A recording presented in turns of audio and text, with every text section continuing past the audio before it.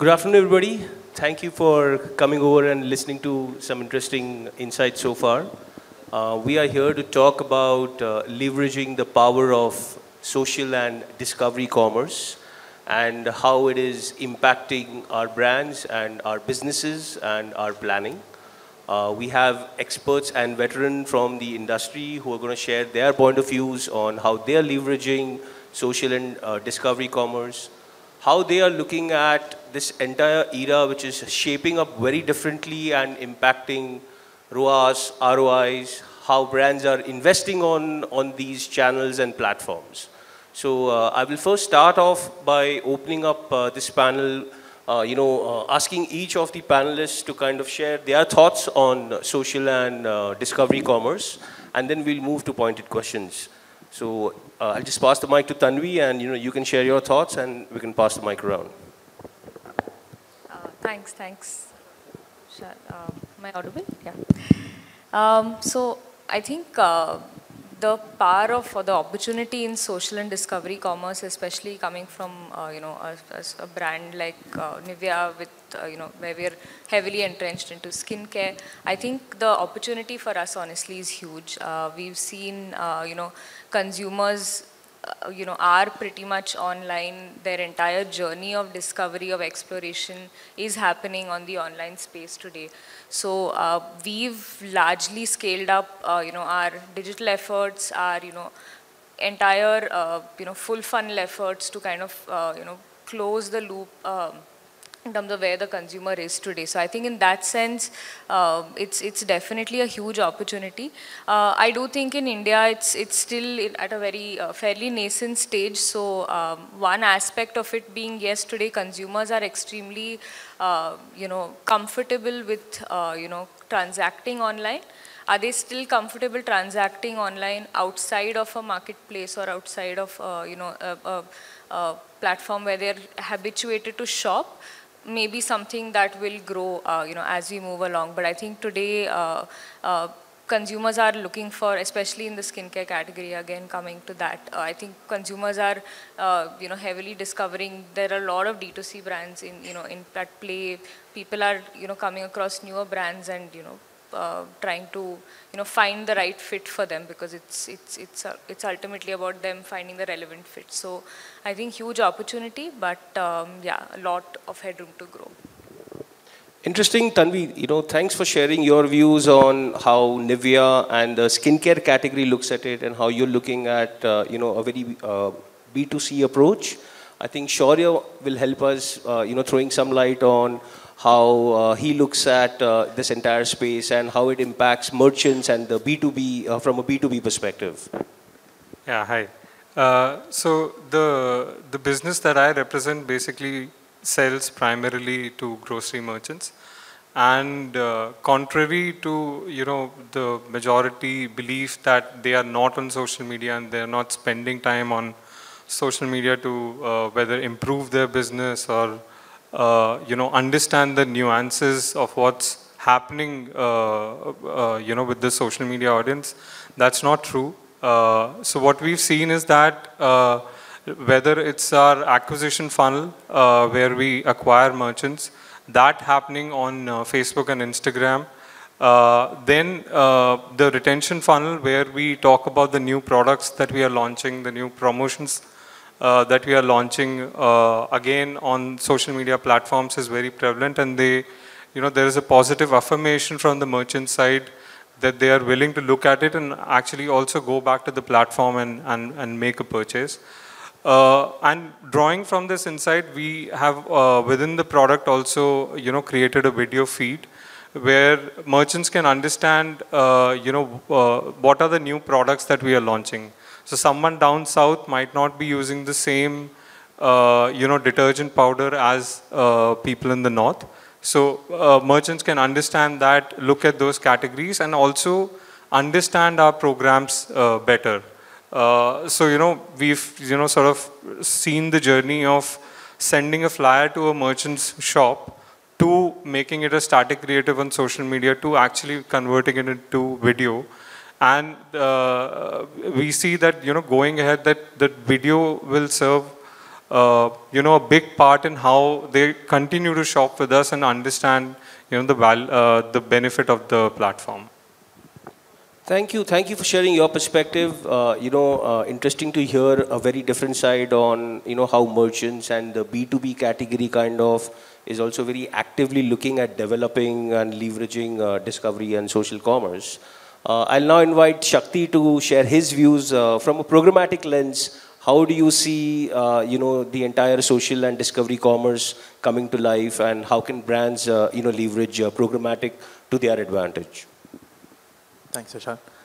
So, as consumers today, we are spoiled for choice for every product that we want to choose, right? Or we want to buy for that matter, right from your cosmetics, your toothpaste for that matter as well. And as marketers, we are further spoiled for choice because we have so many platforms, we have so many avenues, especially in the programmatic scope of things, that can enable this. Research for any purchase has been an innate activity that people do, right from speaking to your peers or going and reading reviews for that matter. But discovery commerce, I feel from a media lens point of view, is one step before that, right? Like we were talking outside, that people are able to discover new products even on quick commerce for these days, for that matter, that I would probably just key in cooking oil and I could be thrown a brand that I've not actually heard of before. I might use that brand name, go to Google, go to Amazon for that matter, and keep researching for it and eventually make the purchase elsewhere and not from the original platform that I had discovered this, right? So it becomes very important for us to understand the power that the audience that I'm targeting that is available on the platforms that I'm going to use those platforms at scale, and therefore ensure that before they are able to get into the awareness and consideration cycle or funnel of the customer journey, I'm able to introduce my product to them. So that, I think, is something that a shift in our purchase journey that is happening across, and it is not limited to one sector. It is across retail, across fashion, across electronics, across auto for that matter, right? So that's what I feel. Thanks, Shakti, for sharing your views. Completely agree on this point you made on, shift in the journey, right? As traditional marketers, the thinking across, brands and clients and marketers is, how do I sharp target the audience? How do I kind of, ensure that my communication reaches out to a very specific audience or a demographic or a psychographic, right? What social and discovery commerce is actually enabling is to kind of widen that, right? Which essentially goes back to the good old days and, reminds me of the popular campaign that Amazon ran on Aur Dikhao, right? Where in the good old days, you would go to a shop and say, Aur Dikhao, right? Are brands actively investing on the Aur Dikhao approach on commerce now, right? That's what discovery commerce is all about, right? To a large extent. And I will now invite Puneeth to share his views on how you're looking at leveraging, social and discovery commerce. Sure. So I have 3 points to make, right? So India today is the youngest Gen Z population, has got the youngest Gen Z population and younger millennials there. The entire population, the cohort, which is the Gen Zs and the younger millennials, are mobile first, right? And there is research today to prove that, I don't know the exact percentage, but there is significant amount of time spent by majority of the population in this country on online window shopping, right? You actually discover a lot of products across categories that you want to buy, you spend time, and there is almost like a place where people would want to spend time on the screens to just see what I can buy, what are the options available, and so on and so forth. Now for us, we are fortunate to be in the right at the center of, or in middle of the last mile between the consumers and the whole host of categories and industries. Now, what we also do is, the point across all the panelists and what you also spoke is relevance, right? It only, the transaction or the engagement only happens if there is relevancy in the messaging or what you see between the brand and the consumer. Now, for that to happen, and hence you need to make sure that the insighting done at the back end is very thorough. So what we do is we use a lot of these machine learning tools like a decision tree, which basically helps you to cohort, to bifurcate consumers into different cohorts. Then you use credit modeling to understand within those cohorts whether if that particular percentage of or community within the cohort has the wherewithal or the can afford a particular product or not. We use predictive analysis to understand which is the next category this cohort is most likely to buy in the next 12-month cycle. And obviously there is user behavior today which is available to almost everyone to understand where do you actually engage with this cohort in the entire consumer journey. So, putting all these things together, I think, yes, this is the way to go, and how brands use machine learning, algorithms, and consumer insighting to bring the brand closer to the consumer is the way I look at it. Interesting you talk about, the consumer journey and, how you're kind of leveraging data and creating cohorts to targeting these cohorts. The next question that comes to my mind is, what about the investments, on asset development? Is that something that you actively, work on, build on?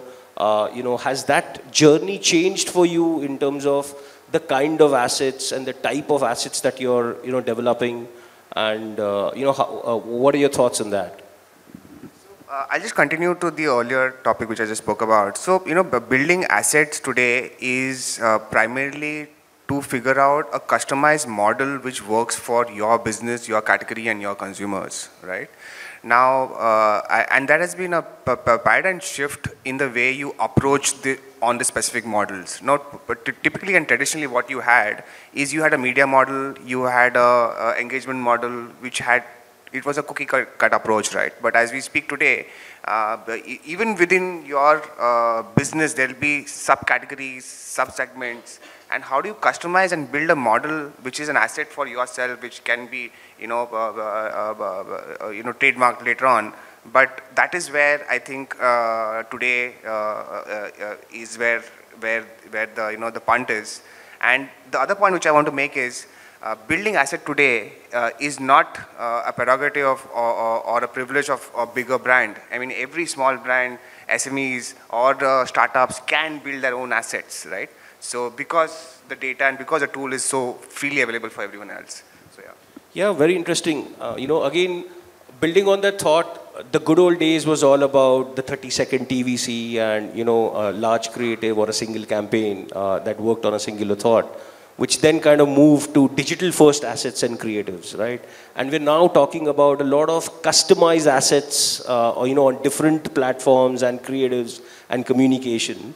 Tanvi, you want to share your views on how Nivea is looking at this and, what are the challenges or what are the opportunities that you see, from a consumer and targeting perspectives while creating assets?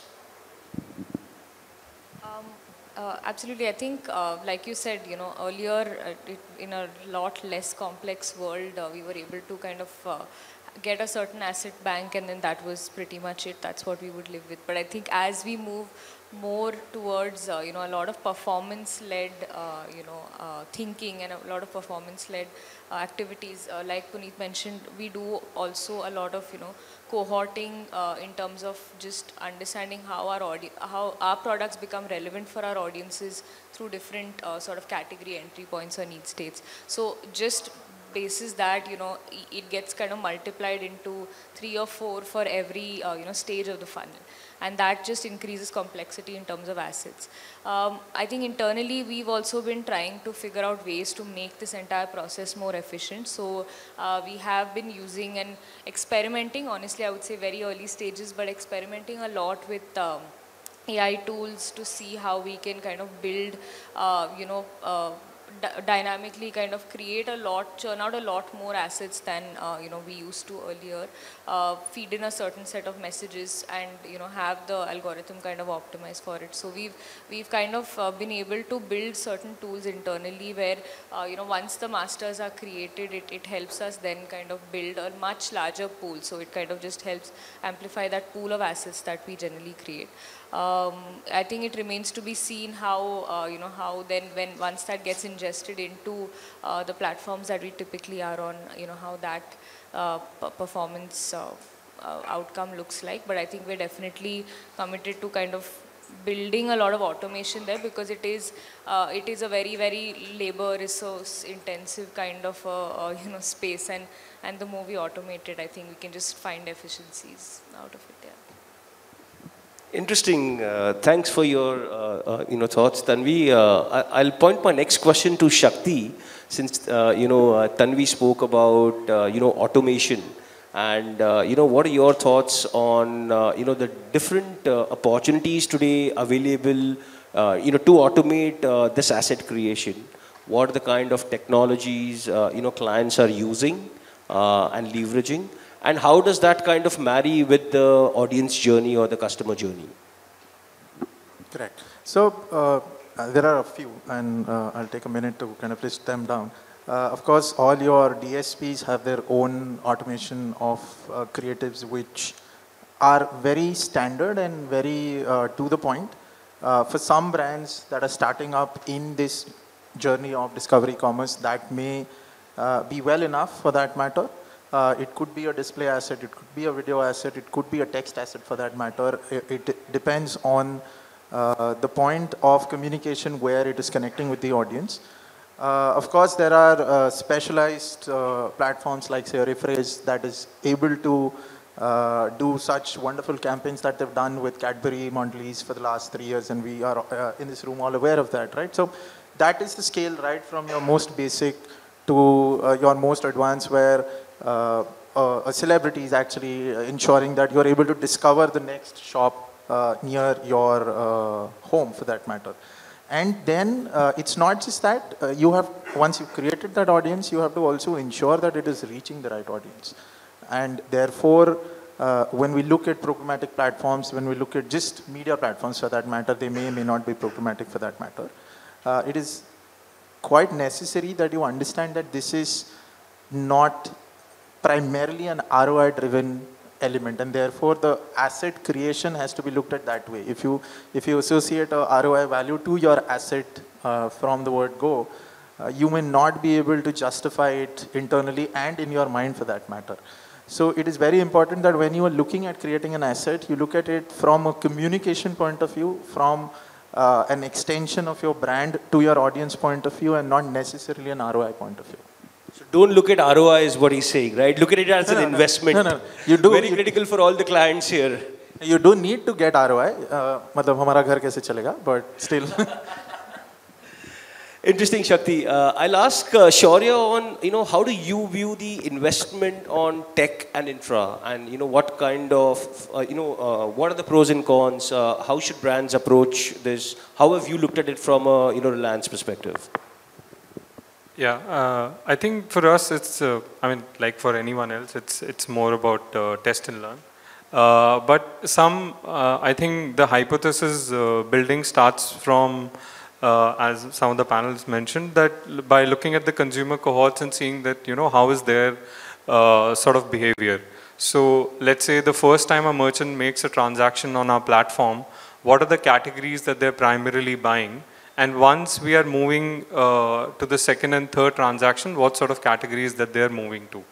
So how can we make sure that the category discovery first becomes easier for them? So we've created widgets within the app which makes it easier for the merchants to discover. So for example, if you're in a particular pin code, you'll be able to see what other merchants are buying, and it's termed as the trending products in your location. So merchants can look at that, okay, if the shop next to me is selling all these SKUs, maybe I should also think about selling them in my shop. So investment from that perspective. And then investment from the engagement perspective. So at the end of the day, every merchant is coming on our app to buy the products. What can I give them beyond that so that they, they have another reason to come back to the app? So we've created entertainment-led content. So for example, when cricket is happening, why and how using our app they can, save the time and, order in an instant and then sit back and relax and watch the match. So that sort of a content is developed and the SKUs are mentioned below that. And this is from our understanding of the consumers, because we also have the data of the end consumers on what they typically buy, during a match.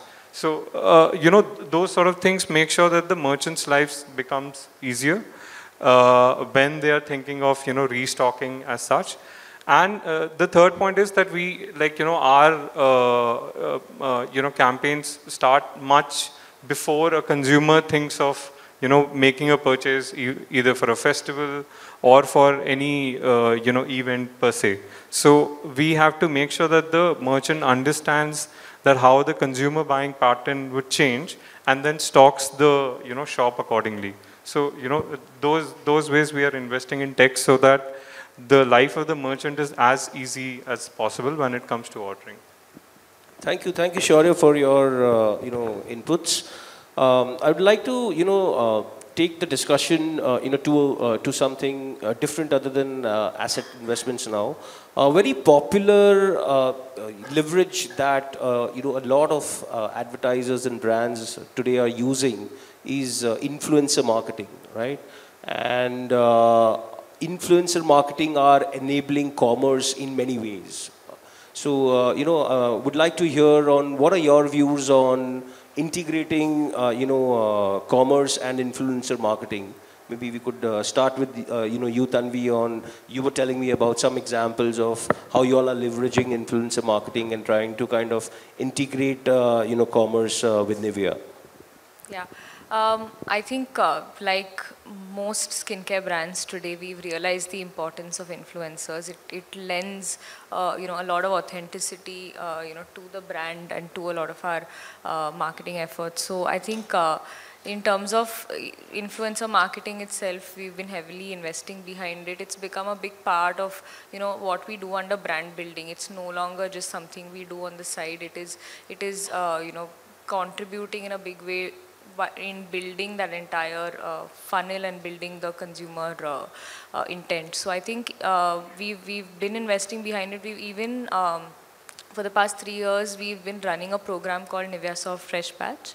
It's one of our, ongoing IPs that we run, where it's essentially a hunt for India's, next freshest influencers. And what we essentially do is run a massive college campaign program. We activated through some of the social platforms to find new talent. We shortlist at least 60 influencers every year out of this program, groom them, and kind of help them build their online presence along with the brand.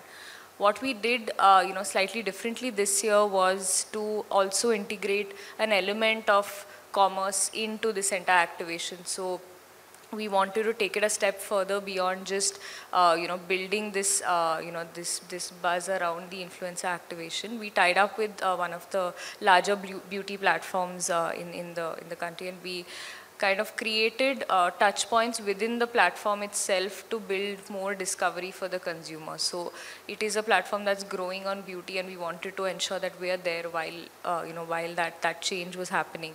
Along with that, what we also integrated was, in addition to a lot of the visibility that was happening on platform, we kind of leveraged their pool of influencers as well. And through a lot of live commerce, we tried to integrate, I think we had at least 4 or 5 different live commerce, touch points where we could start putting out word around our product as a part of the overall influencer activation. So I think there is a lot of scope, to build this further.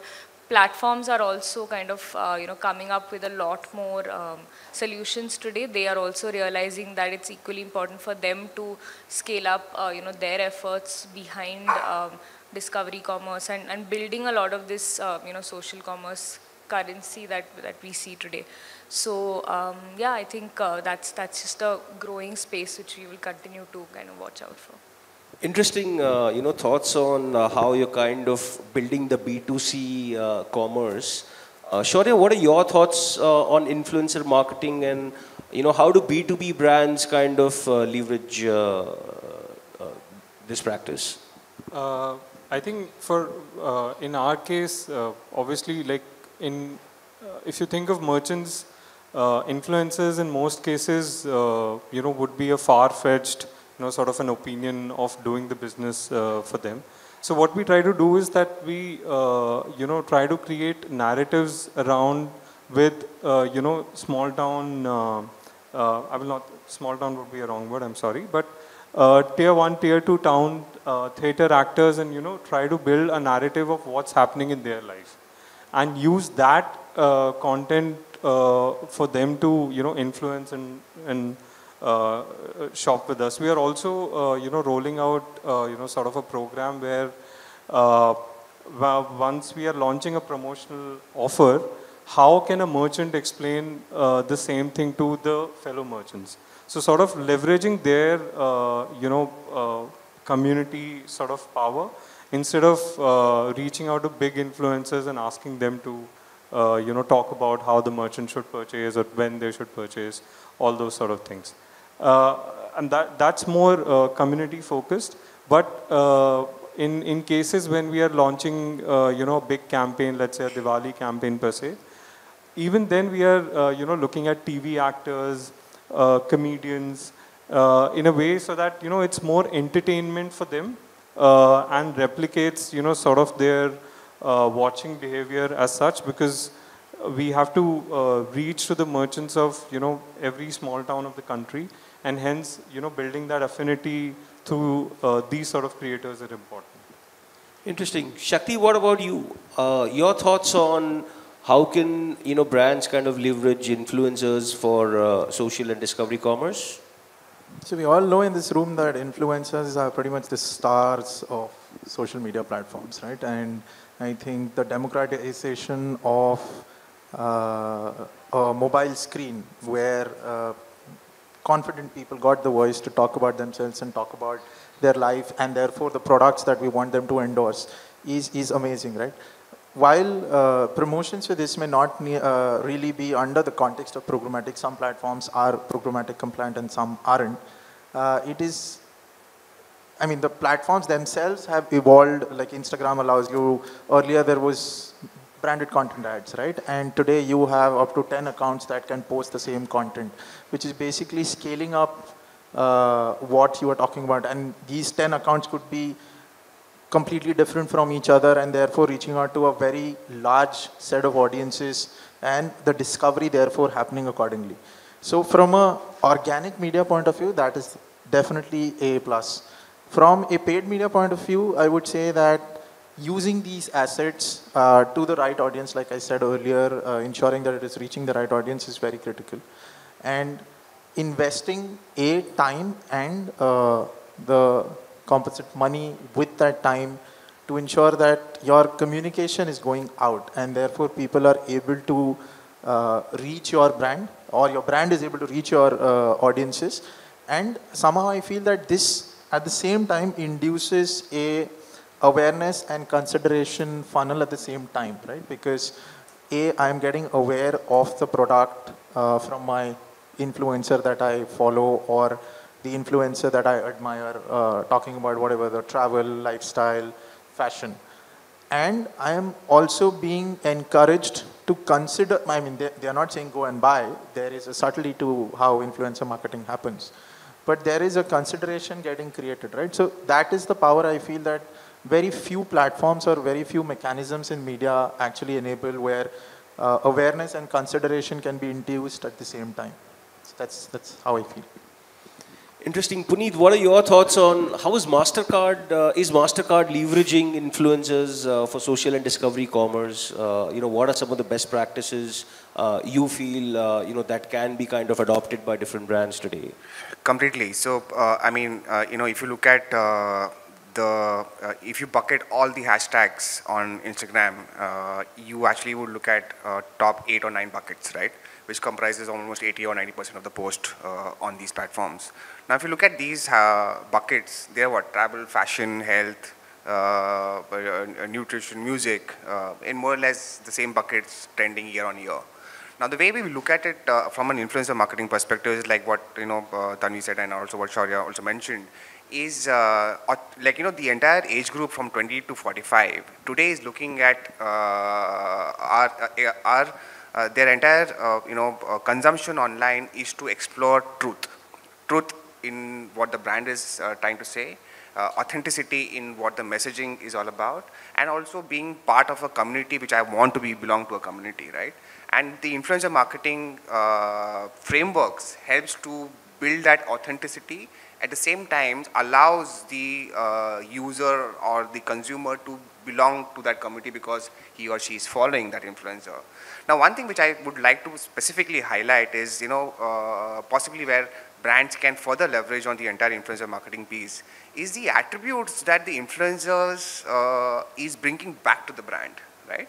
The attributes of diversity, attributes of of the brand being sustainable, being climate conscious, those are those personality attributes which the influencer can bring back to the brand rather than the other way around.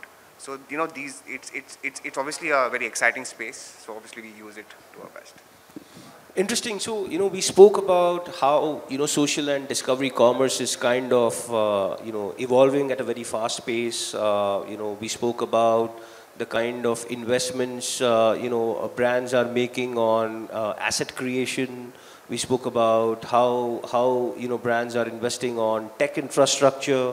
We spoke about how influencer marketing are also kind of playing a very critical role in leveraging social and discovery commerce. What I want to ask each of you all next is, tell us about one challenge and one opportunity that you see, from a social and discovery commerce perspective. I'll start with Tanvi, and if you can share your thoughts. Yeah, I think, like I mentioned earlier as well, I think the opportunity is huge. There is, again, speaking for the category that we play in, whether in terms of skincare, I think. It's definitely, we've seen examples outside of India where this has completely boomed, for the category, for beauty, for personal care. So I think there's a huge opportunity, on social commerce for us to leverage. Today we've started doing it in smaller ways, like through even WhatsApp. We've done a lot of WhatsApp chatbot integrations as well to bring in a lot of that direct to commerce kind of tie back. But I think we're still not in a very developed stage of the journey. I think in terms of challenges, I think for me the biggest one today would just be measurability.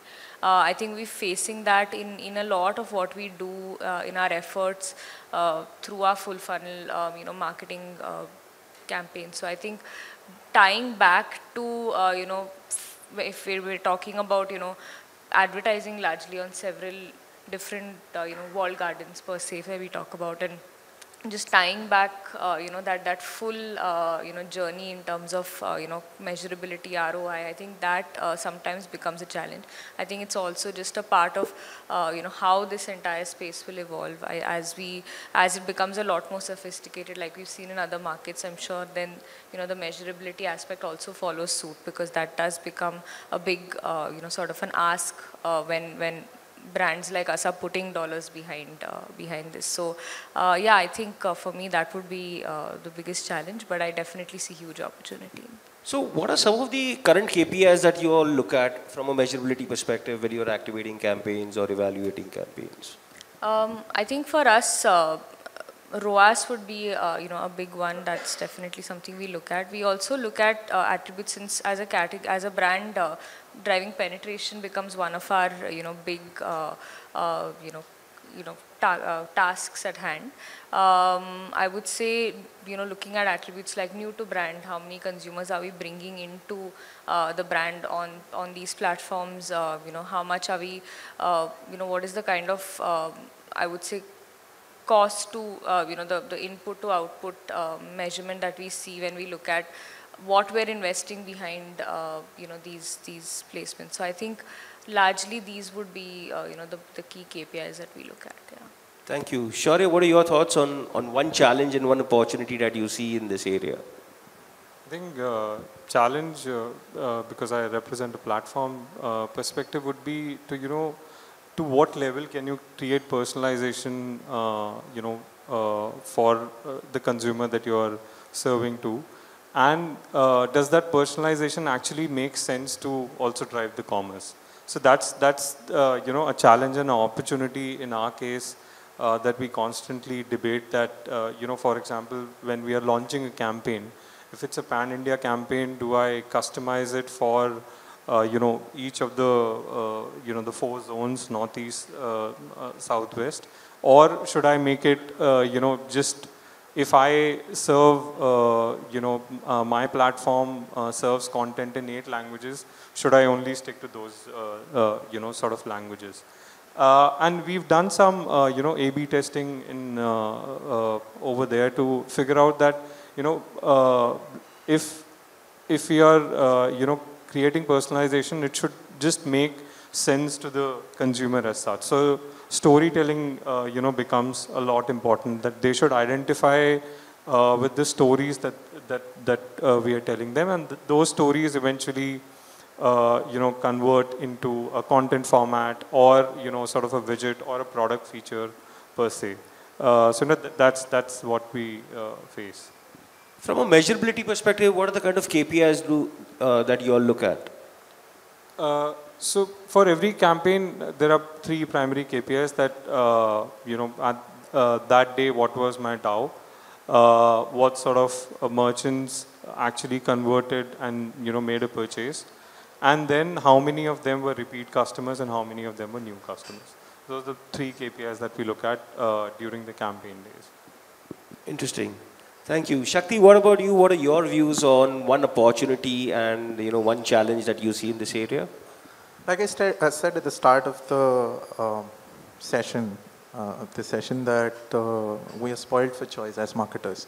But similarly, what that does from a challenge point of view is, because the audience is exposed to so many platforms of social media and beyond, it is a headache as far as I'm concerned to ensure what platforms we are selecting and reaching the right audiences, right? And given that there are certain large DSPs like say a DV or a Trade Desk for that matter, who enable a lot of platforms under one roof, and then there are retailer DSPs like your Amazon, your Paytms and your Flipkarts that are disconnected from this but offer a very strong audience insight, right? Because I can then, from my last experience at a CPG brand, I was able to identify who had purchased a hair oil in their last cycle, say from Flipkart or from Paytm for that matter, and use Paytm to purchase that hair oil, and I'm going to sell him a different brand, or at least ensure that he discovers a different brand of hair oil that I'm selling. So there is a lot of platforms, right? And some of them are connected, some of them are disconnected, and therefore the selection becomes a big problem. And because of this compartmentalized platforms, your ROI or your measurability may get impacted. Your ROI definitely gets impacted, right? So that I feel is a big challenge. From an opportunity point of view, I would say that if you are able to then sharply select a certain set of platforms, limit it to those platforms which have synergies within each other, and you're able to limit to that, what it does is limits your scale, of course, of audience that you can reach out, but your scale of money's efficiency definitely goes up, right? So that's a fine balance. And of course, this is not something that you can derive on your first campaign. This is a discovery for you as a marketer, because you will do multiple campaigns. I'm not saying this is trial and error. Please don't misquote me. I'm saying that this is something that you evolve. Every campaign that you do, you get your learnings. Like he was saying earlier that they have probabilistic analysis that they do, right, for what audience is going to purchase what product later. That's something that you have to continuously keep doing. Invest in analytics and measurement separately and not just do it on plain eyesight. And therefore, I think that challenge will slowly start shifting to an opportunity. Interesting. Puneeth, what are your views on one challenge and one opportunity that you see in this space? So I'll tell you what I'm excited about from an opportunity perspective. One is obviously the entire mobile commerce, right? That is going to be the thing. It's like a window for shopping for almost everyone. The second piece which I'm really excited about is generative AI producing a lot more or scaling content. So personalized content for each individuals is going to be super exciting because the machines are doing the content for you going forward. The third piece is which I generally feel is an opportunity for most brands is the see there is a clear trend about ownership being declining, right? People want subscription based services. They want products and services when they want it, where they want it, rather than own it. So that I think is a very important trend that brands can leverage on. I also feel the flexibility in payment and flexibility in delivery is also an opportunity for brands to capitalize. From a challenge perspective, while yes, there are challenge on privacy of data and other piece. One, I think somewhere all we as marketers need to sit down and figure out the ethical considerations that brings along when you start building your own AI models in-house, right? The biasness, or like for example, dynamic pricing. Now, suppose if dynamic pricing is built on supply and demand is still okay, but if it's built on a person's profile, whether if it's ethical or not is a question that we need to ask, right? So the other thing is how aggressive the brands need to be. There needs to be a thin line that needs to be drawn. For example, we all have been in a situation where we've come to a cart and decided not to buy. For whatever reasons it might be. It may be because I don't want to buy it right now, I'm not sure, or this is not the cost that I was looking at. But then what the brands do is they keep on following this particular person day in, day out. So the aggressiveness of following up and respecting the user intent, these are the ethical considerations that is a challenge which I look at from a future marketing perspective. Yeah. Interesting. So you're questioning the retargeting and remarketing line item of the budget on plans. Yeah, thank you for your perspective, Puneeth. I wanted to ask Shaurya, we were discussing outside on how India is kind of evolving in this journey from a landscape perspective, and you've also worked closely in the Southeast Asian markets. Can you share some thoughts around what are the differences, what are the commonalities, what are the opportunities that we will see in the upcoming future in this space? Sure. I think when I see from the audience behavior perspective, I think Indian audiences need a lot of variety when they are looking at sort of content. So you would want to spend like 1 hour on a Netflix episode, but you would also want to watch something in parallel or do a crossword or those sort of things. So that stickiness on the content is not there so much. Whereas what I saw in Southeast Asia is that people can just look at people, eating food for like 10 minutes, 15 minutes as such.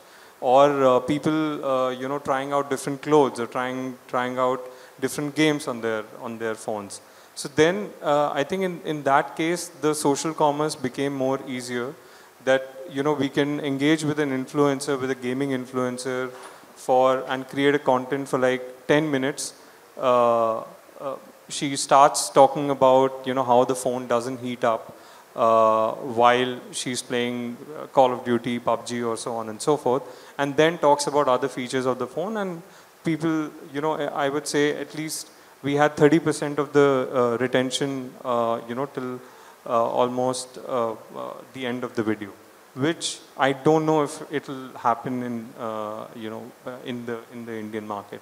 So I think that ways I would say that the time consumption on one single piece of content is much higher in that market, and that's why social commerce is a little more evolved in that the part of the world as compared to India.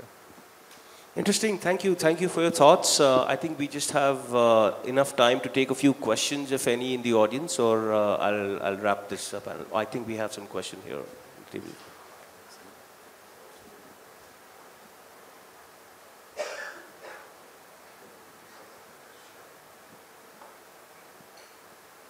Hello. Myself, Krishnakant. I'm representing K2S2D Strat Solutions. This is for the questions for Puneeth on the dynamic pricing. Okay. The valid point as far as the ethics and everything, but still if you see in airlines, they are still using these tricks. Okay, you understand that? Because I am the regular traveler, so I understand how they change the pricing depending on my needs, and I have realized that, right? And even if you go to the street vendor, okay, they tell you the price depending on your how much you're going to pay, and they're the best judge. I think they're the best market, I think, in this country and the world also. Street vendor, okay? And there's already practicing it. And I think there is a ethics, yeah, I understand how much is ethics, but I don't think so still now there is any government restriction on that. So my views on the in future, yeah, they might come on policy also. If it is going in a, huge scale wise is coming on the topic, right? In that sense, what will be your view? So no, let me clarify the point again. So when I said dynamic pricing, if it's based on supply and demand, because it's market dynamics, it's based on market. But the moment dynamic pricing is based on a particular profile, that is where I said ethics might be an issue, correct? Right. I mean, depending upon, because the machine knows that this person can afford or is certain to buy. Right now we are working with some project, I cannot really name that company, okay? They are into gaming only, okay? They have a 13, 14, this area in different malls, right? So, and the bar also, exchange bar, talking about, right?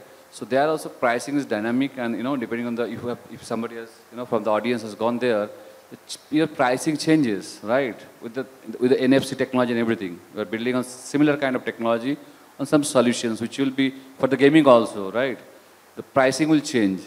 So I think as I say, individual profile also, I agree on that, but that will be a question. But the still will be there in the ball game, I believe.